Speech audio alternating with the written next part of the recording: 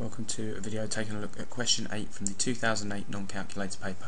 Here we're asked to work out an estimate for 302 times 9.96 divided by 0.51.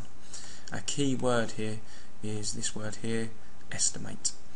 So we're not being asked to find this out exactly, which is a mistake that some people might make. We're only being asked to find out an approximate value. So the way that we're going to do this is we're going to round each of these numbers to one significant figure.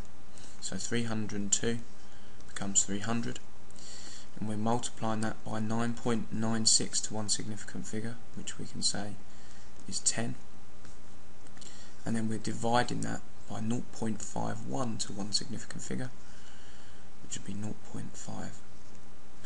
Now let's work this out. 300 multiplied by 10 is going to give us 3,000, and we're dividing that by 0.5. So how many halves fit into 3,000? Well, 2 halves fit into 1.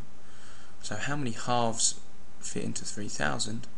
It's going to give us an answer of 6,000.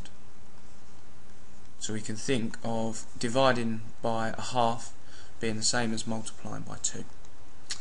Okay, if you got that question incorrect and you need a little bit more practice, take a look at this next question. So pause the video now and attempt the next one if you struggle with that last one, to give yourself a little bit more practice. So let's work our way through this. We've got 3.12 multiplied by 1.976 divided by 0.23. So rounding each of these to one significant figure, we get 3 multiplied by 2 divided by 0.2. And so that's going to give us an answer of 3 times 2, which is going to give us 6, divided by 0.2. And how many 0.2s fit into 1? Well, there are 5 0.2s in 1. So how many 0.2s will there be in 6? There'll be 30. So our answer here, our estimate for this calculation will be 30.